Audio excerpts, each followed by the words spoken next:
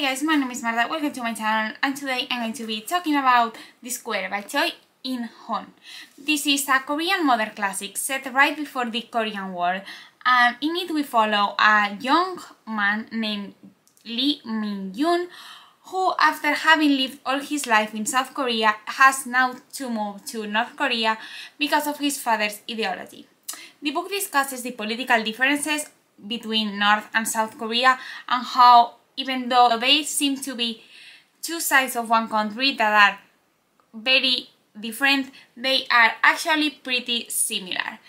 Our character doesn't seem to fit in any of those places and feels very lonely. This book explores the theme of loneliness a lot.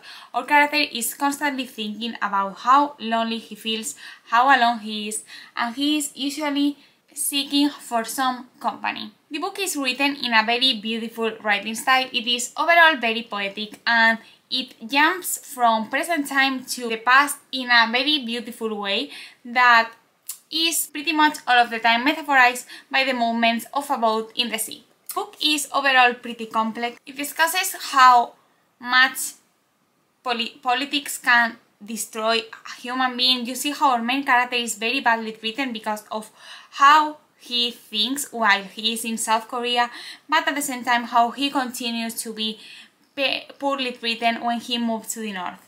At the end of the novel, our main character decides to travel to a neutral country where he is expecting to find some peace, and you can really see how much he is longing to get to this paradise as the novel goes on, as he doesn't really fit in anywhere he goes. Another of the main topics of the novel is love. Our main character is constantly looking for love in a way. He has relationships with lots of women, and that is something that I didn't really like about the book. The women in this book were treated as objects and they were constantly being used by our main character in order to satisfy himself, and that was something I really didn't like. But overall, I have to say that this book is pretty much an exploration on politics, an exploration on how much politics can change one's way of acting.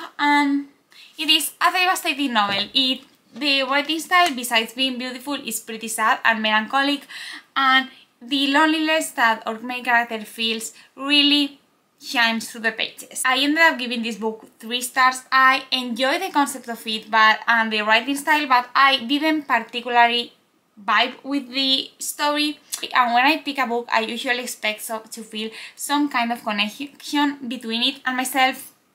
So yeah, 3 stars. I would recommend this book, especially if you are interested in reading a piece of Korean modernism with a pretty unconventional writing style, or if you want to read a book that discusses politics, especially politics that have to do with the political differences that caused the Korean War.